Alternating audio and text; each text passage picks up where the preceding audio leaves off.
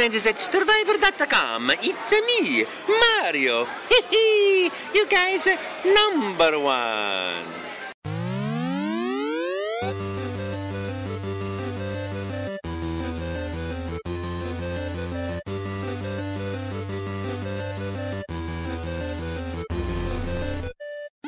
Yeah, it's the Friendly Fire Show, episode 175. It's the first of our three-part E3 2021 series. Today we're going to be looking at Ubisoft, Devolver, Summer Game Fest, and EA/just Battlefield. I am one of your hosts, Steve from Stevivor. I'm Ben from Stevivor. And I'm Hamish, also from Stevivor. There's a lot we of... probably don't need the from Stevivor, Steve, when we have... That's all we have. Well, when we are Stevivor. All Stevivor, all white, all males. We're hitting every demographic so well, guys. Well done, us. Was I the only person to get up early this morning? I think I was, from the sound of it.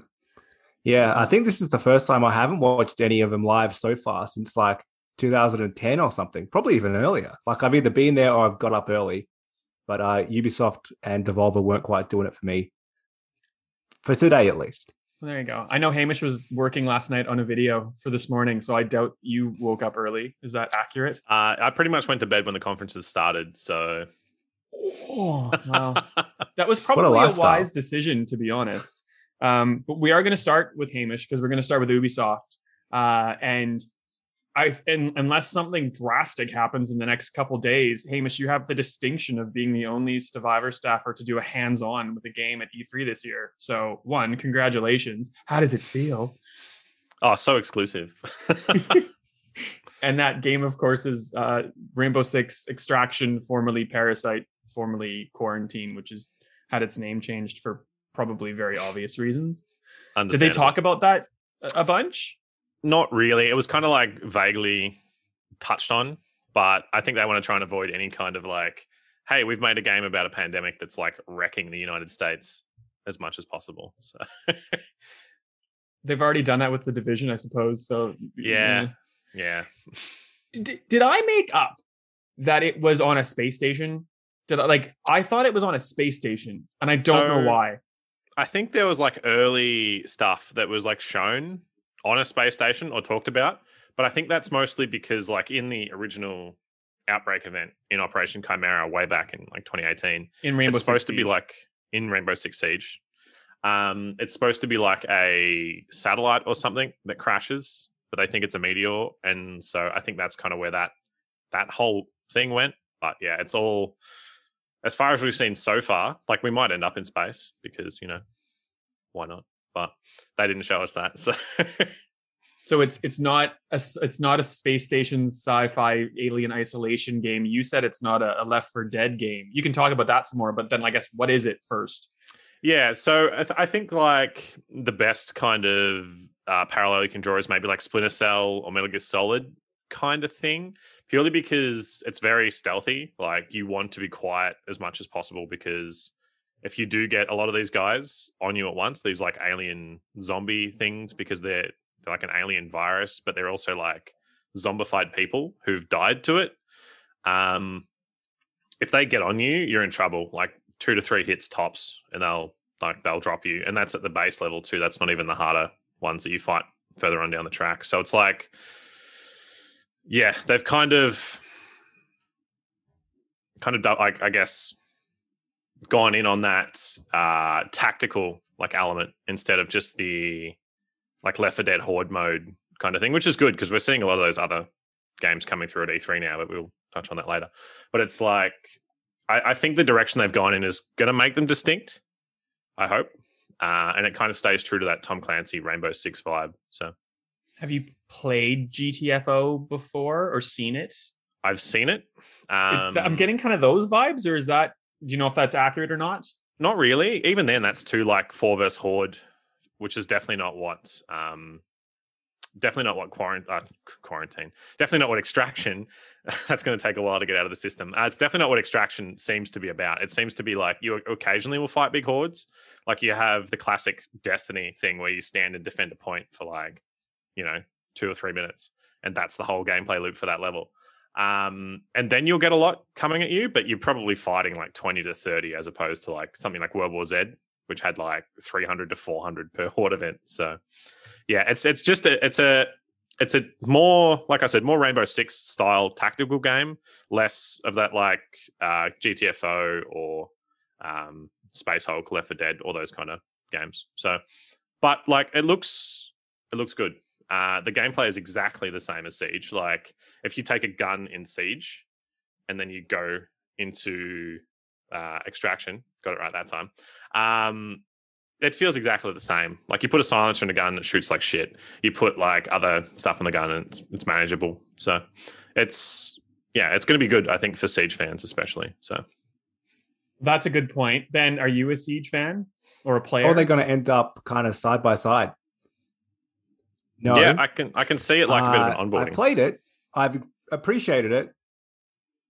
Yeah. Well, I watched like the finals or something in like 2018 at like in the Paris, whatever that's called. I had no idea about this game. I enjoyed what I watched. There's no way I could do any of that. Super hardcore, high level. So I probably shouldn't jump in there. I should probably go down with some more pleb level players. But see, I always thought Rainbow Six was more tactical, real, yeah, like you, Steve, exactly.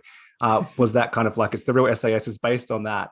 And then this, it seems like, have they had this kind of alien level vibe before, or is that what the distinction is in Extraction compared to Siege? Well, they've kind of done, what they do is they do limited time events in Siege where they just try out like little different gameplay things. There was like a Wild West one where you only had like single shotguns.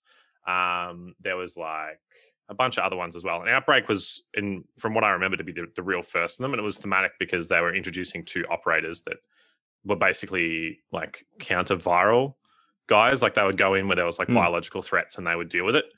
So it was all thematic. And that was kind of like the start of their return to that player versus environment thing. But as you said, like Siege gameplay normally is completely different. Like you're going against sweat lords and salty boys on like a tactical mill sim type shooter. But I think they've kind of moved away from that across like the 6 or so years that Siege has been a thing. The gadgets are getting more far out. Like it used to just be a dude with a sledgehammer who was like jacked. And now it's like people with, you know, all sorts of funky drones and healing bots and stuff. So I think they've kind of strayed away from that already in like the main game. And I think this is going to move like lockstep, kind of like you said before, where it's like, you know, it's kind of advancing the PvE side of the game a bit more. But I tell you what, this is going to be something that I think will sink it, is if it's a full price game. I think that's going to be a really hard sell for anyone. It is pretty much. I've seen it on JB for 79 Australian. There's a deluxe edition, which cheap these days. That is cheap. Well, there's a deluxe edition, which is on the Ubi store right now, but I only found American pricing that was $80 for the deluxe edition. With you get like you get skins and weapon skins and charms and gear, but with the deluxe edition you also get 10% off like the in-game store, which is, like I guess it's all cosmetic, so it's not like you're buying, it's not like pay to win or anything like that, but that seems a bit strange. And Ubisoft has said that like if you own Siege and not Quarantine, not Extraction, God, you'll get like, you automatically get like all the operators unlocked straight away and this and that and the other. So yeah, like it's, I don't know. It seems like I like what I've seen of people playing Siege. I'm awful at Siege.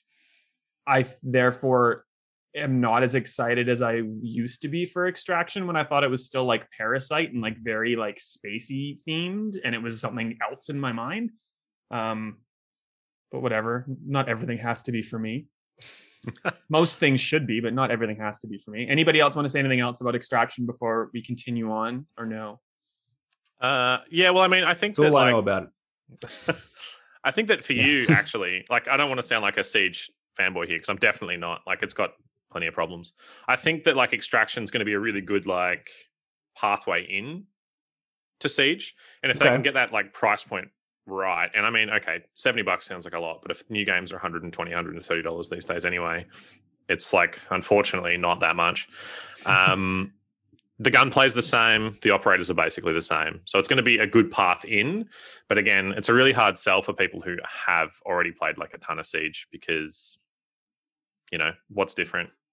is there enough? I think you kind of did a good job explaining it when you talked, like you and I do when we talk. Generally, we just relate everything back to Destiny. Like that, Siege is the PvP, like the crucible of it, and Extraction is the PvE. Lazy Sunday with a mate kind of thing. I don't know. So maybe I will be interested in it. Who knows? I'm done talking about that though. What I would like to talk about is Rocksmith Plus. Much like Disney Plus, I guess, it's the newest subscription-based service to come from Ubisoft. On the yearly basis, it's $149.95, and it's basically like a cool guitar trainer where you can connect your actual guitar to a PC or a console and learn accordingly. It's too expensive, is basically where I want to start this conversation. Yeah. So do you have to subscribe, or can you get like just a base game? You have to subscribe. It's a subscription service. It's like an app, basically. It's not a game. Okay, that's 3 times too much than what it should have been. So the first 2 Rocksmith games were good. Like the first one was a proof of concept, and the second one kind of fixed all the problems it had and was much better and actually useful to the extent that I could play a couple of songs when it first came out through it, and like it taught me how to do it. I couldn't play them for you now. I'd have to start again. But like I could see how if you committed to it, you would actually learn and it would help you. But you didn't have to buy it. You didn't have to subscribe. You could buy each song separately as you wanted them.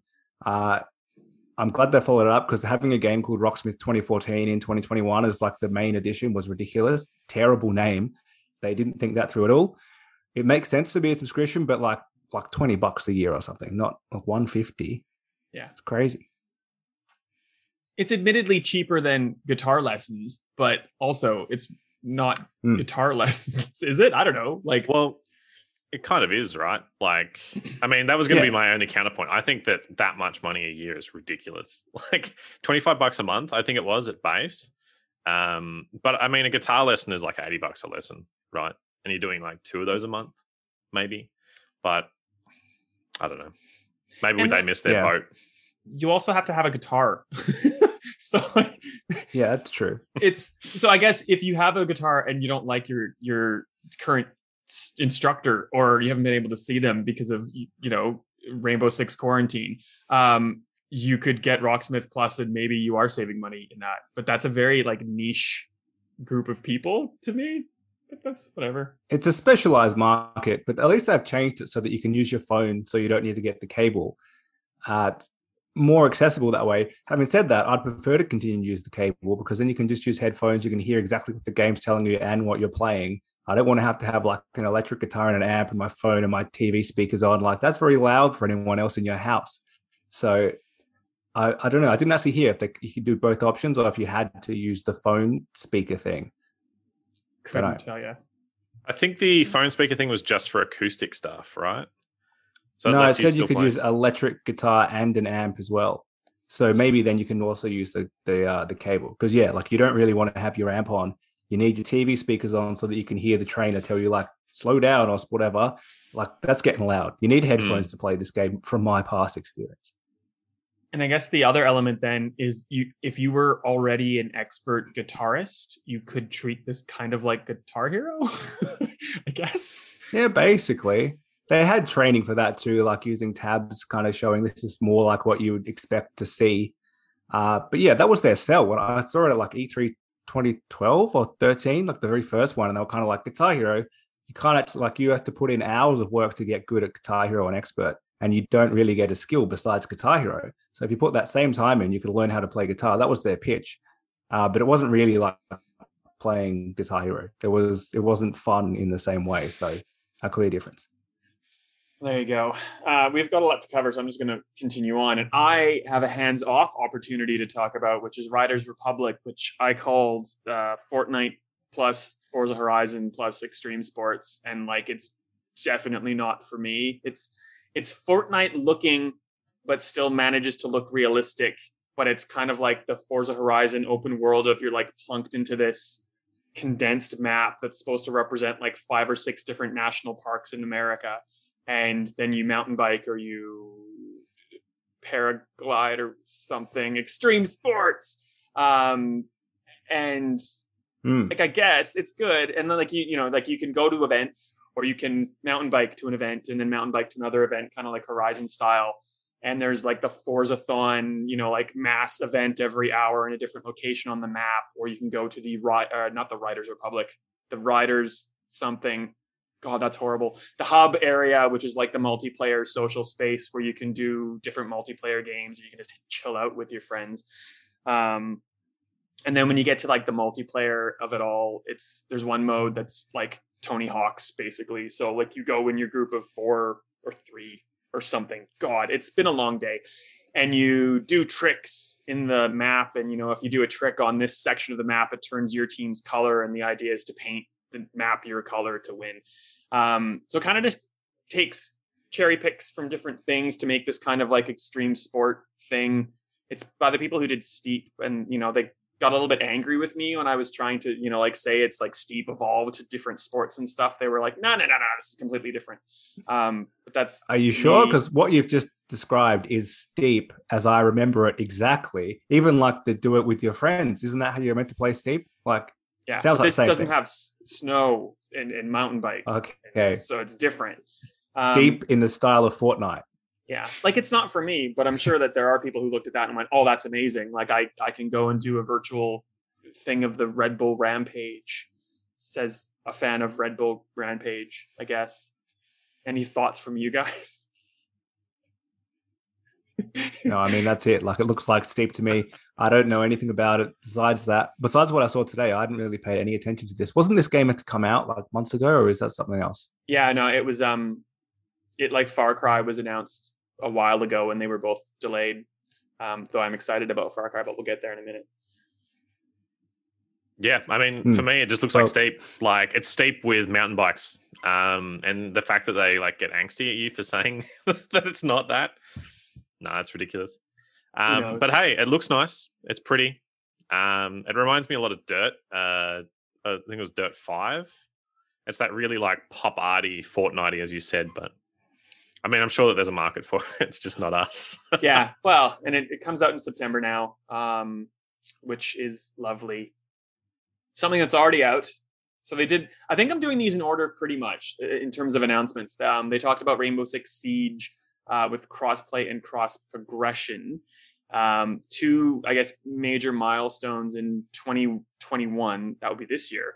Crossplay and cross progression comes to Windows PC, Amazon Luna, and Google Stadia. And then in 2022, those platforms are joined by Xbox and PlayStation. And by 2022, like everybody's in one big crossplay, cross progression land. And Hamish, you're not a huge fan of Siege, as you said, but you are definitely the go-to in this group for Siege. That's like, what are you going to say about crossplay and cross-progression? Cool, that's awesome. Or no, I hate that. How dare they? I mean, I think it's probably a bad thing for console players, but it might speak to the actual population that they have at the moment playing the game across all those different kind of platforms. And I guess with the split between last gen and current gen, like maybe that's causing like player base issues for them across both. But I mean, so on Siege, on console at least, there's a really big problem with people plugging in a keyboard and mouse and then just clapping everyone on controller, because like controller is so hard to play with Siege, like you're leaning and stuff. It just doesn't work very well. So I mean, maybe it'll just like even everybody out a bit, but it's good. More crossplay is good. Correct. And it's on Game Pass. So like Ben and I, for all of our whinging about we don't play it and we should try. I guess like we actually could try, Ben.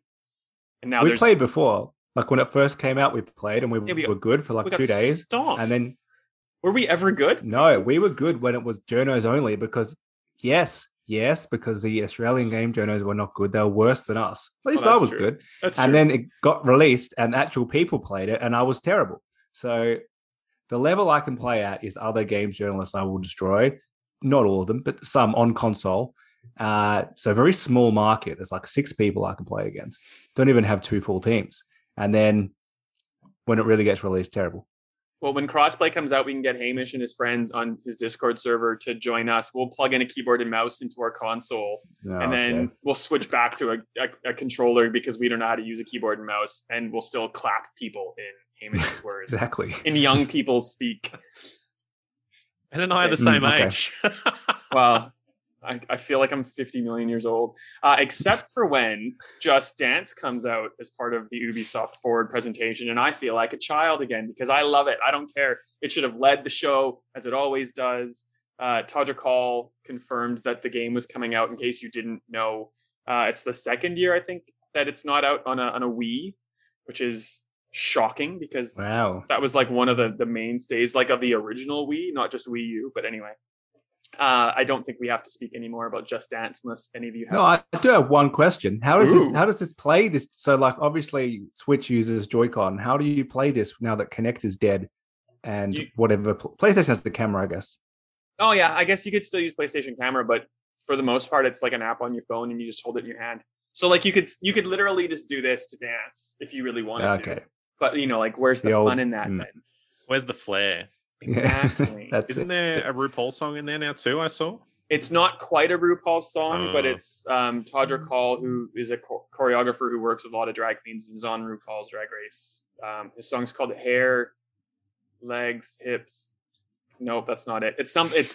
He's rewriting that song to be probably more like child friendly instead of like hunty.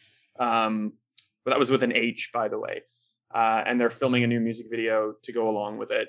So nice and wholesome, which is fine. That's that. Ben, you're basically the Valhalla expert, I've decided. So they announced two things for that game: the Siege of Paris expansion, which comes out our winter time, and then Discovery Tour Viking, some such title. I'm good at this, which comes out following that. One is free, one is paid. The expansion's paid. Take it away. What do you think? And they announced the third thing, which is this is, I think, the first Assassin's Creed game that's going to get support in a second year, because presumably there is no new Assassin's Creed this year, which is excellent news. As we've discussed, the best recent Assassin's Creed, Origin and Valhalla, both had a year off before it. So by the time it comes out, you're not totally over Assassin's Creed. It feels kind of new. A year off is a lot for Assassin's Creed. Good news. I suppose them bringing more expansions. So we've already had one, the one which was delayed and just came out. Thanks, Steve. You're welcome. The Siege of Paris is basically that exactly. It's just reliving the historical Siege of Paris with the fictional Assassin's Creed kind of lens over it. What they do next year, I'm not sure. Like, how many expansions do we need? I don't know about you guys, but often by the time the Assassin's Creed expansions come out, I finish the game, I just can't be bothered going back because it's like you're level 50. You need to remember what you're doing. Where do you go? And it's so much on the map that I can't be bothered getting into it. So I've struggled to get, as much as Valhalla is great, I struggle to get excited for there's more expansions coming next year because I don't think I can be bothered doing that. Hamish, is optimistic? Yay, they're supporting this game and not making you buy another like full priced Assassin's Creed game, or is it? This is like kind of a subtle way of making this like a game as a service, and they want me to just like stay with this game until the end of time, or is there a middle somewhere? Maybe it's a middle somewhere. I mean, good. It's good of them to have more of that like after support. But as Ben said, like an example of that for me is like Dark Souls 3. The last expansion came out like a year and a half or something, or a year after it finished, and I'd played through the first expansion and like the game, and I just could not be bothered going back and learning how to play again for starters, because that's always a big thing in games like even Valhalla, where it's like combos and stuff. It's like you have to remember what to do. But yeah, I mean, I haven't played an Assassin's Creed game since like oh man, what was your last Black Flag? I think Black Flag was the last one I played. Oh, that was goodie. Skip Origins. Is it Origins? And I think I have Odyssey as well, but I just haven't played them. Skip Origins, go straight to Odyssey. And this is kind of going back to what Ben was saying. I love an Assassin's Creed game, but it always comes out in a weird time. And I usually play like 5 minutes of it, and then I have to set it aside and then eventually go back to it. And I didn't get back to Odyssey until all of the DLC was out.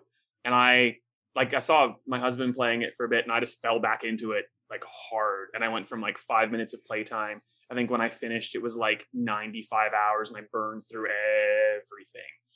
And it's encouraging if you're someone who didn't get to Valhalla and you come back and like you have this complete package, because you might not want to do some of the weird side quests, even though they're pretty good. There's so much of that Ubisoft just like map bloat of like there's 15 million points to wherever you're standing. But if you have like all of the expansions and all of the game, you can kind of skip some of the superfluous stuff and just do like the good story based thing, and that will take you for a while. But yeah, like if you, like you were saying, Ben, if you have skipped out for a while, having to get your brain back there is difficult. So my question then is, like, what's the point of playing the game when it comes out? Why don't you just wait until all the like DLCs are released and just plow through it all then when it's cheaper and you have everything to play and there's no big break in the middle, right? So I think that's a virtue that comes to people who are patient. Yeah, it's not me either. Ben, are you going to just like skip all of Valhalla's DLC until one final push at the end? No, I think I'm done with the game. I'm already lost. Like, I tried to play the most recent one. When you were here, I tried to play it briefly and I couldn't remember. Like, I played it hardcore for 2 or 3 weeks, finished it, and that's it. Like, I don't remember where I'm going. I don't remember any of my abilities or what I was trying to do. So, yeah, I find it too hard. The Discovery Tour is always really cool, though. That's not really a game at all. It's just a history lesson. So, I might check that out because that's always interesting. It's a fun, easy way to check it out, and I think like they even use that in schools and stuff. Like it's actually pretty good. And it's free regardless, I think, of whether you own the base Valhalla game or not. And it's like you don't have to learn how to do anything; you just walk. So that's good. You don't have to be familiar with what's going on. Anything else on that? Cool. The next thing that they covered was Far Cry 6. They did like a big deep dive into it a couple weeks ago. I did a preview, I think at the end of May. But we got a look at like another scene with Giancarlo Esposito as Anton Castillo. And he's just a jerk. Like, I don't know if we want to talk about that at all. There's probably a bigger piece of news. Do we want to talk about Anton first? Any thoughts on his extreme heel turn? In case you didn't realize he was a jerk. He was a jerk. You can watch the video. No, I didn't realize anything different. Yeah, I mean, okay. He's the bad guy, I assumed. Yeah. He kills people because he's the dictator of Yara. The big news, I guess, is that as part of the season pass, there's this new game mode where you can play as Voss from Far Cry 3, or Pagan Min for Far Cry 4, or Joseph Seed from Far Cry 5 in some sort of mode where you're the villain, and if you die, everything kind of resets. So I guess it's like a procedural roguelike kind of thing, maybe. I don't know. What do you guys take from it? Pass on that mode for me. It doesn't look very good at all. It seems like that there's always been the experimental or the side Far Cry. There was Blood Dragon, which apparently is also part of the season pass somehow, or for some pointless reason. There was New Dawn. Like, there's always this, we've got a bit extra Far Cry. It's the idea we didn't really fully flesh out. Here it is later. They're just chucking it in season pass. It might be interesting, but I don't know. It didn't do anything for me at all. I mean, I think it's interesting.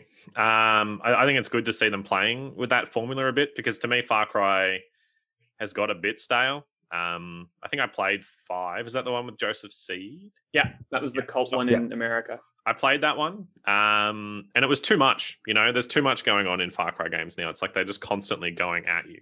You can't drive 100 meters without getting attacked by someone. So I think having like experimental modes might push them in a better direction. But I think also relying on like old villains, like Voss is like a big thing, right? He's a meme now, so he's like a massively successful piece of Far Cry content. But I think that's kind of the problem. I think since Voss was so iconic, like Far Cry has basically just been trying to chase that with each iteration. And like, I think if you want to do that, you get Giancarlo Esposito to come and be your bad guy. Like, I think they're onto something here. But also, like, do you need that reminder of the villains when you're trying to put him front and center? I don't know. Like, I like Voss. I thought Pagan Min was a bit on the nose for some stereotypical reasons that they anyway. And like, I liked Joseph Seed, but it was weird. And then I didn't play, what was the spin-off from that?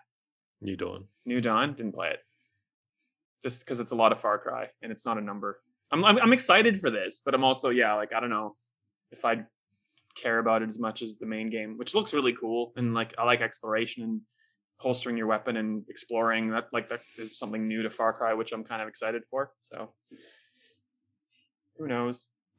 Hamish, do you have a Switch? No, I don't well have a then Switch. you're not going to be able to play Mario. Well, maybe you can buy a fancy new Switch because it looked pretty good, but we'll get there in a second. Mario and Rabbids Sparks of Hope, which is a Nintendo Switch game, which I was already in bed. Hamish, you were awake for this at about midnight last night before the 5 o'clock Ubisoft forward. Apparently, Nintendo just like put the game up on all of its storefronts by accident. So it wasn't really a surprise. But anyway, it's the sequel to the first Mario and Rabbids game on Switch. And it's basically like Super Mario Galaxy. Ben, you're probably the target audience out of the three of us for this game. So take it away. To a small degree, except I haven't played the first one because it's like that turn-based combat, which is great in like Paper Mario and those type of games, but I just couldn't be bothered playing it at the time. It kind of blends that, from what I can tell, with, you know, like Mario 64 style movement, combining them together. So yeah, you're right. It looks like Odyssey. It looks like we've done Mushroom Kingdom. What did Mario in the real games do next? Well, he actually went on like a holiday to a tropical island, but they've skipped that and they've gone to Galaxy. Let's go bigger. Yeah, it's probably, you know, the last game was pretty well received. It's probably pretty good. Very funny that Nintendo, of all people, leaked it, because Ubisoft pretty much, when we get to the end of talking about them, they announced almost nothing new. Their whole show was, here's some games that are already out, which we're updating. Here's some stuff you already knew about. Here's several games which were meant to be up by now, but they're not, so they're key content in RE3. And we've got a couple of new games, and this was basically half of the new content. So disappointing, but it'll sell pretty well. It's a rare example of Nintendo licensing their characters, so they obviously have faith in Ubisoft to do well. Yeah, it's very much like a cutesy XCOM. It's cutesy Mario, but it's like actually pretty difficult. I really liked it, the first one, that is. And I'm excited for the second one. It's gonna be a little bit more of the same, and I kind of hate Rabbids with a fiery passion. I think they look creepy and they kind of scare me, or unnerve me, perhaps is a better word. But anyway, before we get into the last thing, I'm skipping the last thing that we're going to talk about with Ubisoft. It was actually the last thing. Before Ubisoft Forward proper, they gave a release date for Watch Dogs Legion Bloodline, which is the content with Aiden Pierce, the protagonist from the original Watch Dogs. I think it's the 6th of July or something along that line. I don't know if there's much to say about it. It seems really cool. I'm excited for it. I was excited for it when it was announced, but that was, you know, like a year and a half ago. So any thoughts before we continue on? I'll play it. We talked about this last episode. I haven't really played Legion despite really liking it when I played like 5 hours at E3 years ago now. And then I got home and I played Watch Dogs 2, which I'd skipped, and I really liked that. So yeah, I'll play it. It is interesting how when Watch Dogs 1 came out, people kind of panned Aiden Pierce as this boring protagonist. And now with the, you know, time passing and Watch Dogs Legion not having a protagonist, you know, he's in that new light of people thinking, actually, he wasn't that bad. There was something to work with, and let's see how his story kind of ended, because there's no doubt they ditched him because of the response he got. Yep. I mean, he was pretty white bread, I think. He was just that classic, when did it come out? Like 2010-ish? That classic old protagonist who just barely said anything and was just boring. And then Watch Dogs 2 like went the complete opposite direction, which was great and fun. And then Legion obviously killed the idea, so it's good to have him back. I guess maybe they can do more with him this time, but I'd like to see some story. It was that thing of like Assassin's Creed. Watch Dogs was definitely like a tech demo of what they could try to do or wanted to do, and like vastly different from the trailer that kind of like set our expectations way higher than they probably should have been.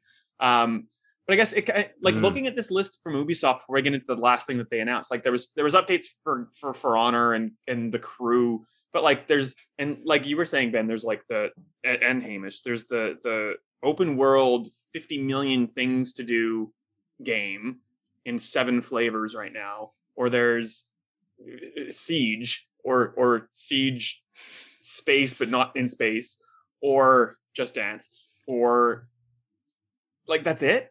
It's weird. Like we didn't see a Splinter Cell, which I got so excited for. I thought the thing at the end, because I forgot about, you know, how the world works. I thought it was going to be Splinter Cell. We didn't see anything from Skull and Bones. We didn't see Beyond Good and Evil 2. Like it's. I'm just gonna say it. Ubisoft's press conference really disappointed me. Thoughts? Agreed. I think in previous years talked about how Ubisoft was often the surprise, because you would expect that either Xbox, when Sony was still there, or Nintendo was going to have the major announcements. And we often said something at Ubisoft was what we were most surprised with, because either it hadn't leaked somehow, now everything they do pretty much leaks, or it was just something different. And it was when their games felt different, like the Watch Dogs trailer you're talking about. We just come off so many Assassin's Creed games, and then Watch Dogs felt totally different, and it looked like this is a great new IP that's going in a different direction. In the end, it followed a pretty similar formula to the Ubisoft map game, it was kind of part of that group which started this whole problem. So to come out, only announce really 2 games, one of them was already leaked, and the other stuff was heavily reliant on stuff which has been delayed, which is all very similar, as you just said. So I think we kind of saw this coming. We knew that there's that kind of lag from COVID. So delaying games last year has had that roll-on effect, and probably should have expected it. But yeah, it's probably the weakest Ubisoft conference I've seen in the last 10 years of covering it. Yeah, I think it's probably tonally setting what E3 is going to be this year, right? Because as you said, COVID lag is a thing. And yeah, it's just flat. Like, I'm not excited. I normally get pretty pumped about Ubisoft stuff for various reasons. They are the guys who used to try different things. And now, like you said, like even Nintendo's leaking their stuff now. So it's like, I feel kind of sorry for them at the same time. But what are you going to do? That's like the world we live in now, right? Well, I don't think it's going to get better from Ubisoft. Like they've come out and said that, they're going to still do their AAA tent poles, but they're working on freemium, like games as a service, free to play things. And like, I don't know, it's not encouraging. I love Ubisoft. I like a lot of their stuff, but like there's nothing really in the list of games that I was super pumped for. Like I'll play Mario and Rabbids. I will try Extraction. I will probably frustrate people like Hamish with my ineptitude. And like Just Dance is Just Dance. Like every year I'm in, but like nothing exciting, nothing jaw dropping. And like Yves Guillemot came on at the end, and like blah blah blah. I'm talking. It's like, yeah, come on, Yves. Like let's get to like what's your one last thing? Let's go. What is it? Splinter Cell? It's gonna be Splinter. It was not Splinter Cell. It was Avatar: Frontiers of Pandora, because for some reason we are still being told that Avatar is a thing we should care about. Do either of you actually care about Avatar? That's my leading question. We won't even get into the game just yet. Do you care about Avatar? Not really. And where the hell did this come from? Like, it was 5 years ago. It didn't get leaked. They've had to go to something. Yeah, they've had to go to something that we would never guess to get a non-leaked game, basically. Because I don't know.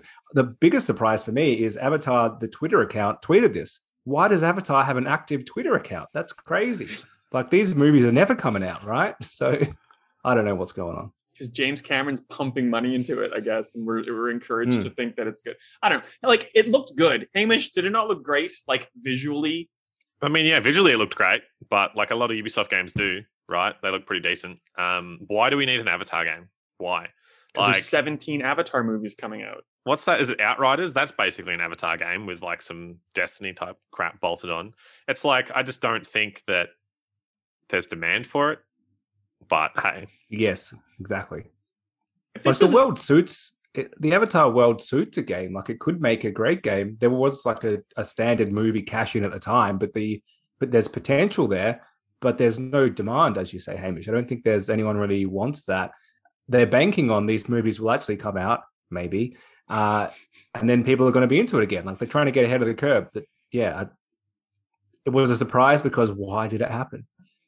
It's like it's a first-person game with bows and arrows and Avatar weapons, and it looks sci-fi because it's on a different planet. But it's like, I'm imagining it's going to be like Far Cry with different things and probably 8 million things to do on a map and stuff. Like, it's that same like variation of the theme. And if it was like all my monitors just turned off. You could see the drastic lighting change. If this was like middle of the show announcement, yeah, okay, cool, whatever. Like, this is what you ended on? That's telling, in my opinion. Yeah. But anyway. Yeah, that's why. Right? That's why it was disappointing. They didn't have that. Yeah, they didn't have that big end to finish on, which they normally have something which is, like, that's Eve's thing. one last thing. Here's something good, which is not coming out for a while, but we've got an idea here to show you, like a teaser or something. And that's what we always talk about. And I don't think they're going to have one for a couple of years. Well, next year will be the next Avatar game. Yeah, I think like I get really big Horizon Zero Dawn kind of vibes from it. Maybe it's their answer to that. But no, fix the Division. Don't make Avatar. Yeah. Well, Ben, we haven't done an expert segue in a while, but check out this expert segue. The Devolver the Devolver Max Pass. That was great. Oh my God. The Devolver Max Pass Plus press conference presentation came out, and as I was watching that, I got the pricing for Rocksmith Plus and putting up like $150 a year at the same time that I'm watching on my screen like Devolver monetizing everything gaming as like a joke, and it's like, oh, that's like hitting pretty hard actually. Do you want to talk? Did you guys have a chance to check out the Devolver press conference, like on the whole? I watched it. I struggled to pay attention because it was just too cringy for me. Like that joke of we're monetizing subscriptions so you can buy stuff again. I can see the joke there, but they went on too long and they did it too often. And for some reason, they were slamming hot dog sound like too much, which is kind of a throwback to us. Like 2014 E3, we're looking for a hot dog cart because we're so hungry, and that would have been great. But yeah, it didn't quite fit in. They eventually got to the games, but it was kind of like, we booked 45 minutes, guys. We've got 8 minutes of content. How can we fill the rest? Well, let's really bring this joke out. Like, yeah, I struggled to pay attention, to be honest. Aim? I skimmed through it because, I mean, no. It was funny, and then it wasn't funny, and then it was funny, and then it was not funny, and then it was kind of funny, and then it was not funny, and then they like just kind of took it to the ground. They did like a non-fungible token joke, but they called it a non-F-wordable token, and like funny, but like that went on a little too long. They sold it like the one VHS tape for $1,000, but they gave that to charity. So like it's like for every good point, there's like an equally stupid point or bad point. So like whatever. There were 3 games that I thought were kind of neat that I want to talk about quickly. I don't know if you guys had any more, but Trek to Yomi is like a side-scrolling black and white kind of Kurosawa-inspired samurai game, because we haven't had enough of those of late. But it looked pretty good. So that comes out, I think, next year, maybe this year. I don't know if you guys want to talk about it. I can just like run these off really quickly, and then you can talk about it. Yeah, run them off. There was a mobile game called Devolver Tumble Time, which I don't know if it's real or not. Like, it was making fun of all of the mobile games where it's free to play and you do, like not like a Bejeweled match puzzle, but like I think Pokemon Cafe or whatever it's called is very similar. Like, you have a play space and you have to like swipe the same things to, physics puzzle them away.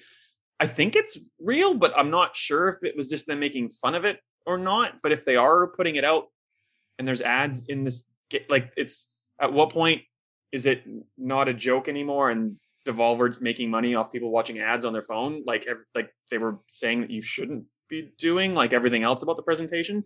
And then Phantom Abyss, which was actually good, looks like a cross between like Mirror's Edge with like first person parkour and like a temple run, like temple run, one hit, get as far as you can kind of thing.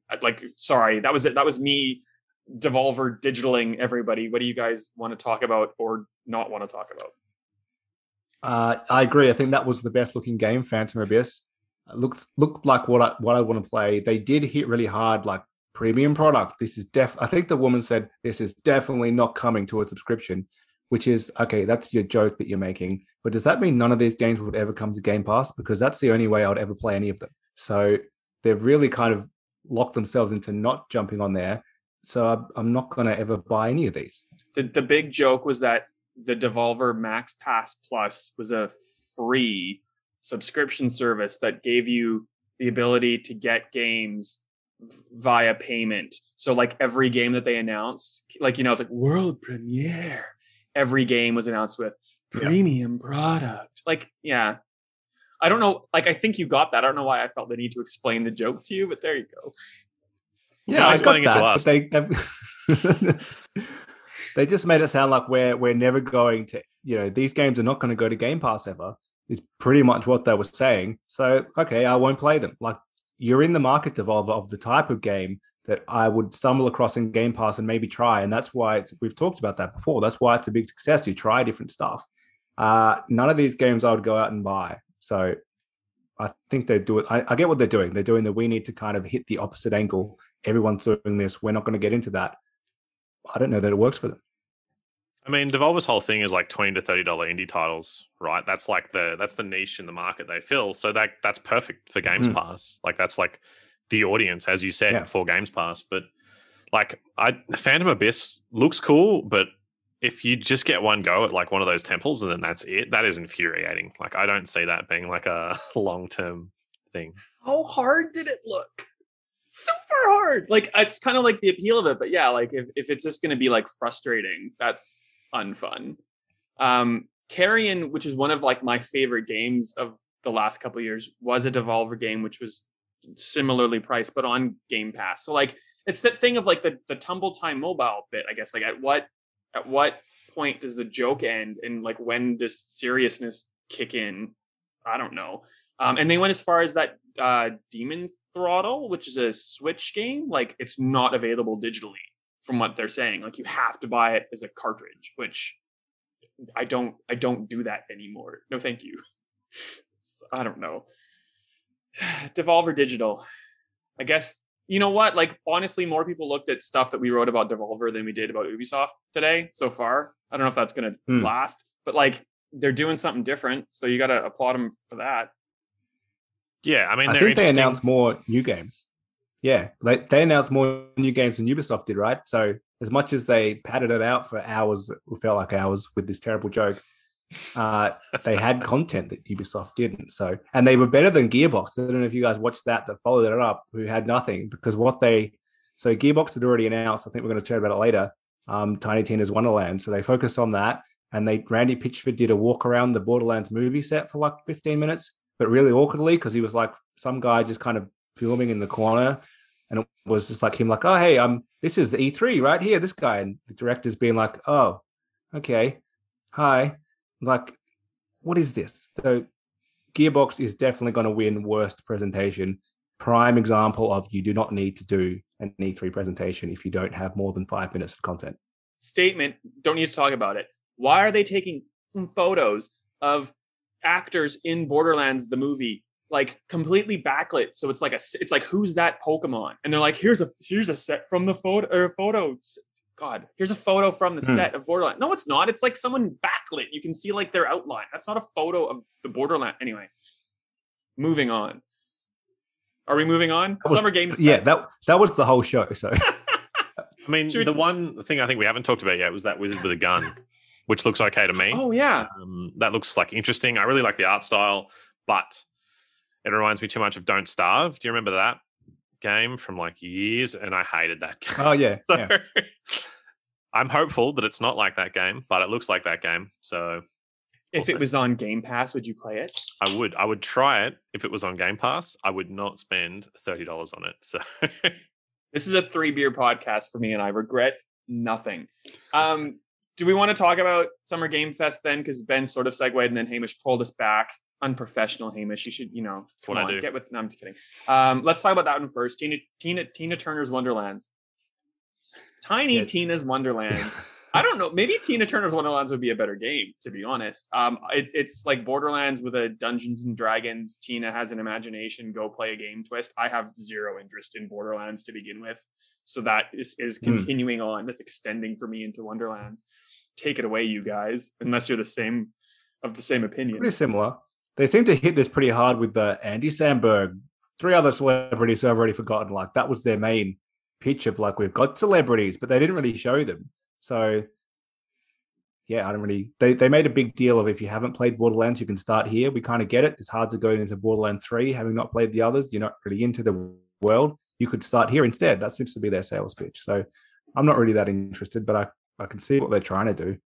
I don't like the gameplay or the humor, to be honest. Borderlands 3 was hot garbage, in my opinion. So it feels like this is kind of like trying to pull people back and to be invested in the IP again, because I think Borderlands 2 had that Tiny Tina DLC as well, and it was like a rampaging success. So I think maybe they're trying to like be like, oh shit, we need to patch the boat. Yeah. And everyone loves Ashley Birch, and you should, because she's great. But like, okay, cool. It's still the same game, but like it's a new game, but a different game in the same game at the same time. Hurrah. Sorry, did I cut you off, Haim? I didn't have anything else good to say. I was just going to rag on Borderlands 3 some more because that game's so boring. I'm 3 beers deep, so I'm loose now. Actually, I'm 2 beers deep. I'm into, you know what I mean? Something that was actually very much up my alley is Evil Dead, the game, which was announced last year. It's basically Dead by Daylight, but Evil Dead, which is hilarious because Ash Williams is in Dead by Daylight, but that's beside the point. It's a 4 player co-op game where there's going to be someone controlling a Kandarian demon. So, like, it's literally just Dead by Daylight, and it's just like fully leveraging the Evil Dead franchise. So you can play as like Ash, his sister. You can play as the king guy from Army of Darkness. You can play as Pablo and Kelly from Ash versus Evil Dead, which is on Stan. If you haven't seen it, you should, because it's great. Did you guys check out this game? Not at all. So I'll take your word for it. It's so good. Haim? Yeah, I watched the stuff for it. I mean, I think it looks good. But the performance that the guy who voices Ash, plays Ash, gave in that trailer was so phoned in, which was terrible. But I just how do you feel this space that the only game that's successful in this space is Dead by Daylight? Like, you look at Friday the 13th. Done. I mean, you could even say Evolve. Yep. Games like that, have tried to do this asynchronous multiplayer and just failed. And Dead by Daylight has succeeded and is now doing a zombie thing with Resident Evil stuff where there's going to be zombies, which is obviously what Evil Dead's thing is as well, because you see they're fighting the zombies. Is it just the player? I assume that the other player just controls the demon and not the zombies themselves. Yeah, the Deadites are just going to be around, so it's probably a little bit less sneaky than Dead by Daylight. But then Ash is in Dead by Daylight, and like you were saying, Dead by Daylight is the Fortnite of this genre. they're doing a Resident Evil crossover soon. Yeah. So I have Dead by Daylight, which I already love. If you guys haven't played it, by all means, jump on with me because it's so good, and I actually know what I'm doing, and I can show you how things work, and it's good. But I can play as Ash already, and I can play as Leon and Claire and the Nemesis and Freddy Krueger and Jason and Michael Myers. And the thing that I like about Evil Dead is it looks really good, but at the end of the day, it's you play as the demon or these 6 Evil Dead characters, and I don't know if there's a lot of maps or anything yet. So I'm excited for it, but I'm also I think it's gonna go the Ilphonic Predator Hunting Grounds. That's what I was thinking of, or Friday the 13th, or blah blah blah blah blah route. Sadly, yeah, I think as long as it's so to me, the problem with Dead by Daylight is fixing generators is boring as fuck. Sitting there, hitting a quick time event. I hate quick time events in games anyway, and that's the entire gameplay loop of Dead by Daylight. So if Evil Dead does that better, I'm absolutely here for it. And like you said, it looks so much better. Dead by Daylight is dated. It's a 2016 game, I want to say. Something like that. And it's very, very dated by now in 2021. So I think there is potentially a market for a more interesting, because they were using guns and stuff too, which you can't fight back really in Dead by Daylight at all. You throw pallets and stuff or jump through windows. But so I think there's a potential niche there. And you're seeing a lot of indie games come through at the moment on Steam. So maybe you guys don't see them as much, where it's this 4 players and a monster. Phasmophobia is kind of an example of that, but there's ones that's more you must break this thing and then do this other thing, and then you kill the demon and then you win. And so if that's the direction they're going in a AAA title, I think that'll be good. But if they're trying to take on Dead by Daylight, you've got no chance. And it's on Game Pass now too. So you have no excuse not to play with me then. There you go. Something that's not on the list, but I think Hamish was kind of talking about it before and was at Summer Game Fest, is Warner Brothers and Turtle Rock's Back for Blood, which is obviously a Left 4 Dead clone because it's the Left 4 Dead people making a game because they don't have the rights to call it Left 4 Dead. It's Left 4 Dead some more. Are you excited, or was that 10 years ago? What are you both feeling about that at this point? 10 years ago to me. But yeah, and I got into Left 4 Dead 1 initially, and then 2 had that. Was it 2 that had the whole thing of like it's censored and it's dodgy in Australia and everything's green. And so it was more just funny to me. I didn't actually ever get into playing it, and I never got back to it when it got normal. So it was, I never really followed it beyond that. Don't know if you guys did. I played a lot of it. The original Left 4 Dead, especially, actually, and a fair bit of Left 4 Dead 2, even though it was like you said, the crappy kind of censored version. So there's definitely some like nostalgia. But I also reinstalled Left 4 Dead 2, I want to say it was last year, when they released that update with like 21 new maps and stuff like that. And I just didn't play it because it's so dated. Again, and we're coming back to that thing where it's a dated format, right? Like you stand there with guns that just make noises and kill zombies. Like they don't feel good to use, like in Siege or even Call of Duty. Like guns in that feel great. These are just like sticks of death, essentially. You just sit there and just like blap away. What's it called? World War Z did that very well, but that's because there was like a million zombies in a horde. So I think I'm worried about Back 4 Blood with that card system that they have. Oh, yeah. It's like don't do that. That's lame. You know? We'll see. And like I know I shout out to your Discord server. Hi guys. Say hi if you want, Hamish. Call them out by name. You do too, you want. Like you need a group like that though to play games. Like Ben, I love you so much, but you know, like the two of us struggle to play games together as it is, and then like trying to rope Hamish in or something, or roping in 2 other people. Like I don't got time for that. It's I'd love to, but I don't have time for that. Yeah, I mean, like, as you said, we just have this, like, I have a couple of servers on Discord that I use. Being a PC gamer is better for that because it's easier than consoles, right? So we're playing a game at the moment. It's terrible. It came out in 2018, Space Hulk Deathwing, which is basically Left 4 Dead again, but it's set in the 40k universe. And so that works because it's terrible by yourself or like with 1 or 2 people. But if you get 4 people, then you're just standing there like blapping Tyranids for like, 45 minutes. It's kind of fun. And I think that's what Back 4 Blood's shooting for as well. So you just need blapping. Blapping. That's a young kid word, blapping. I don't know if you can blap things in Jurassic World Evolution 2, but that was a game that was announced. I loved the first one. I don't know if you played it, the park building kind of sim by Frontier Developments, who did Zoo Tycoon and most of the Tycoons, if not all of the Tycoons. I don't have much to say about it. I just thought it was neat that it had an announcement, and it's like one of those games that we didn't know about a week ago, and I'm actually excited for it. It's done that thing where I haven't played the first one, but it is in Game Pass. So having watched the trailer for the sequel, which I know is now coming, I'm going to go play the first one. I don't know if that might have been its intention or not, but that's a very E3 thing for me. Like you see something which is coming up and I realize, I didn't play the last one. I should go back and play it. So it's worked on that front. And it's got Jeff Goldblum, right? Who doesn't love that guy? And Bryce Dallas Howard. Yeah, and who doesn't love that chick? Less of a draw card, admittedly, than Jeff Goldblum, but it's no fault of her own. He's Jeff Goldblum. How do you compete with that, right? Exactly. This is not my thing at all, but probably the biggest thing I'd say of Summer Game Fest was the release date of Elden Ring, which I forgot to write down in my notes, but Hamish, maybe from the look on your face. January sometime. I have it open. Sweet. January 21. 2022. 2022, not this year, no. That's past. We've heard nothing about this game basically since it was announced ages ago, and now it's not like a long drawn out thing, and it's not like, oh, you're going to get this in August, but then it'll get delayed 5 times to like I'm cool with at least that aspect of the announcement. That's all I know about Elden Ring. I know nothing about it's like Dark Souls, but with George R.R. Martin and pots with hands. Yeah, I think Hamish. This is Hamish all over it. Yeah, this is not us, Steve.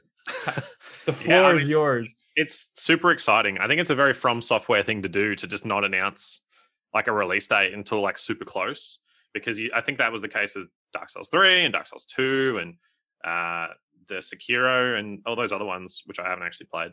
I'm excited. Like, I love that super challenging but super fair style of like From Software games. I love George R.R. Martin's books, not so much his TV shows. But yeah, I think there was a lot of toxicity actually that's been floating around this game online because people are excited for it. I shouldn't say players yet because the game's not out, but they were like, "Oh, it's disrespectful. How could they not give us a release date? How could they not drop a trailer?" Which is ridiculous. Like, it's the most entitled bullshit I've ever seen, but it's classic, like that kind of gamer, right? But now we have it. We have this release date. The trailer looked fucking amazing, to be like perfectly blunt. Like, it looked so good, and I'm so excited to get absolutely spanked by this game in January of next year. So I'm not, but like I can appreciate that it looks really cool. I'm imagining that, well, like, I don't know.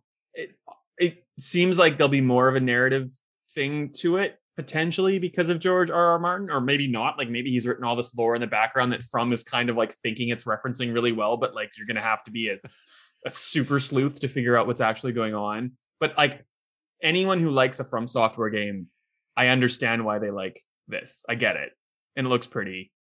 I'm not gonna play it. Ben, are you gonna give it a shot? Probably not. I'm gonna go out and say no. No chance. Try it for me. Experience the if it pain. goes when it comes to Game Pass, I'll try it. So never. Hey, it might. If Sony does a Game Pass, it might end up there, right? So yeah. Bloodborne was like one of my favorite reviews I've ever written, but oh god, let's not get into that. Anything else from Summer Game Fest that I didn't put in our little notes here that you guys wanted to talk about? I don't think there's much else, to be fair. But that was it. Something that might happen, which is still a rumor, is that Back 4 Blood may be a Game Pass day one launch thing. Good sentence ending, Stephen. But we don't know yet. That would be good. We'll know tomorrow, the 14th of June, probably during Microsoft's press conference. But if not, there's a Back 4 Blood PvP thing that follows a couple hours later. We're almost done. Sorry, guys. I know this is running a little bit long. The last thing I want to talk about was EA's E3 contributions, which was in the form of one game, which was Battlefield 2042, not 2142. I feel like, Ben, you're probably the guy to give us the overview.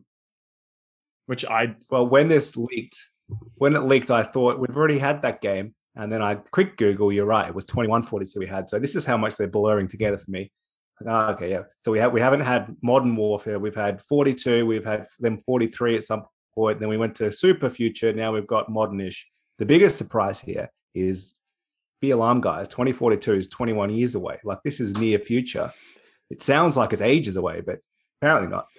But yeah, so no campaign, which is, it's got some people riled up. But basically, the original Battlefield games never had a campaign, so not really a surprise. What they had instead was, if you don't have any friends to play with or you don't want to play online, you can play the proper multiplayer against bots, which is very early 2000s because your broadband might have been used. Your mum was on the phone, so you can't play online. That's why that existed. I don't think anyone will use that, but it's good to be back.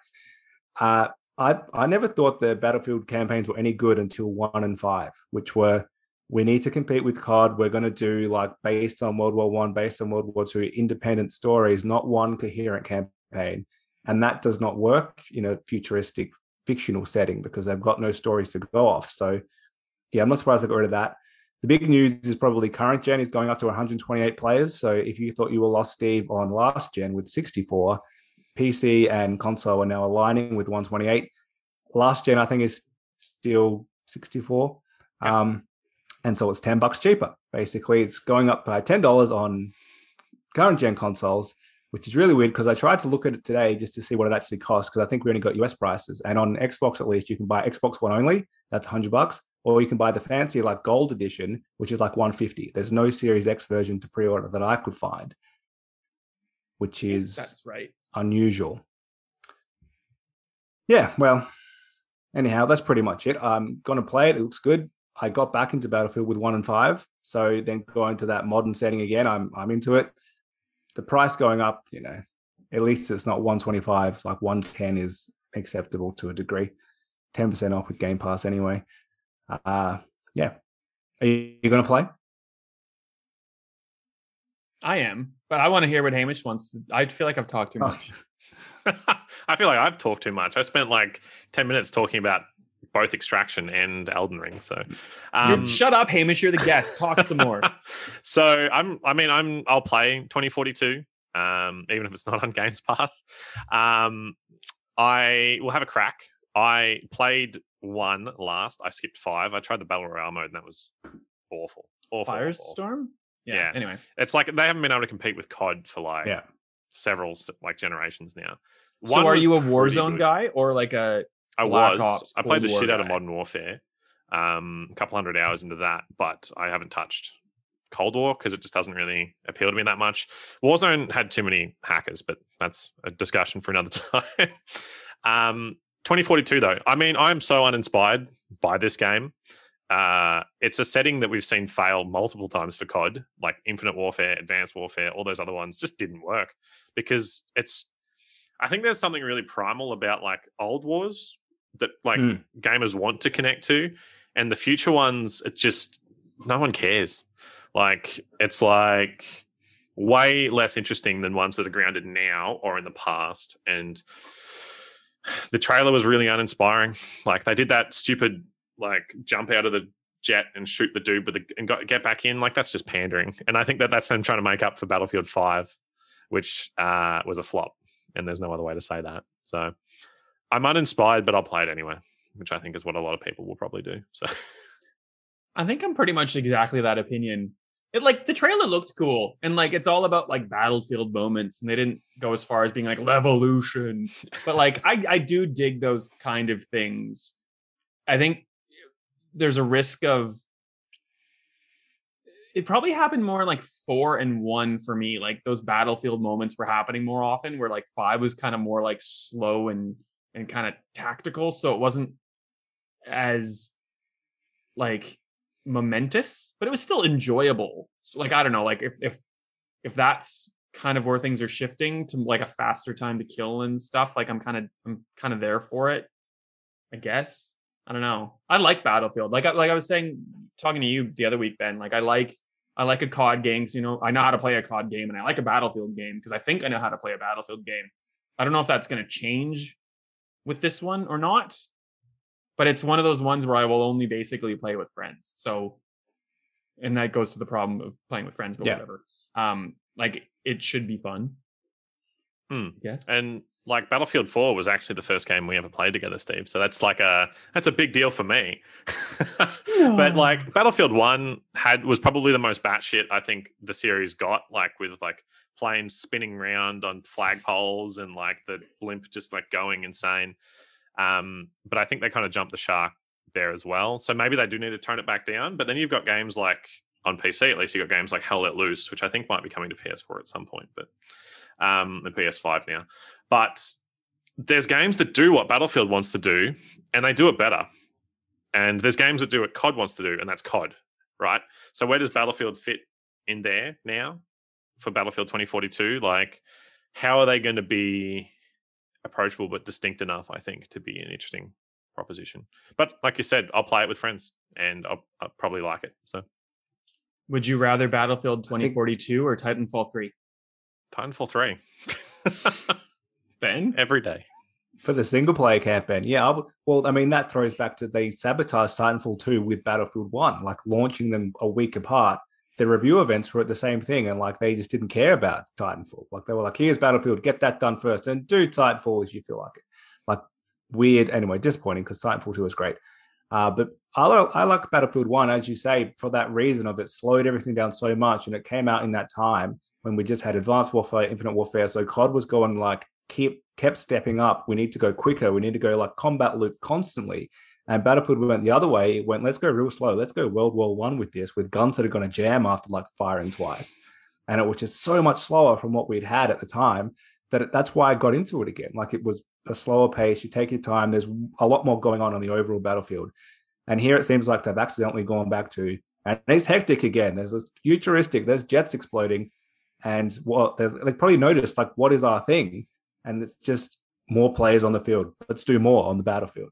Like, well, to a degree, that is their thing, Hamish. I think that's what they're trying to look for. But as you say, other people can do that now. It's not, the early 2000s when they're the only one doing that successfully. So, yeah, I'm not sure. It depends what COD does. I do think they have an advantage of COD hasn't been announced. Something has gone terribly wrong with this year's COD to the degree it hasn't been announced. Apparently, every Activision studio is working on it to try to get it done. It's probably not going to be great. But if it is World War II again, I'm more inclined probably to go back there because it's different. As much as we got saturated with that at a point, we kind of went back around full circle that I'm done with future modern. So yeah, I kind of liked going back to the slower pace. And I think that the best Battlefield game to come out since, in my opinion, probably 3 is Modern Warfare. Like Call of Duty Modern Warfare did that Battlefield thing where you have like the capture points and the tanks and that did it way better. Like Modern Warfare was a great game and it killed Battlefield in every single way. And it helped that it came out against Battlefield 5. But as you said, the next COD game, I think it's Sledgehammer again, and they're doing World War II, as you said. But like that's what everyone was assuming. It sounds like it's going very poorly. It's a problem. There's a rumor that they have. So they re-released Modern Warfare 2's campaign a few years ago, but there's a rumor that they're just remastering the multiplayer so they have something to put out this year as like a fail-safe backup, which is not a promising situation from a publisher which has always managed to get its cut out because they know they're going to make hundreds of millions out of this. So it's just a formality. Something has gone terribly wrong. So DICE, step up. Like, this is your moment. I can't wait to hear what went wrong from Jason Schreier in a couple months. Yeah, that's it. And I know talking like a Titanfall 3 is like, good luck, buddy. But like, if you want like a futuristic kind of shooter, like Apex Legends kind of is filling that void, especially at EA. So like, a futuristic setting is kind of strange. Like even a modern day setting isn't a futuristic setting. Anyway, I think we've beaten this to a thing, and we've beaten this to a thing. There we go. And I've taken up too much of your time. Do you want to finish off? I don't know if there even is one, to be honest. Do you want to pick your best of show so far from what we've talked about?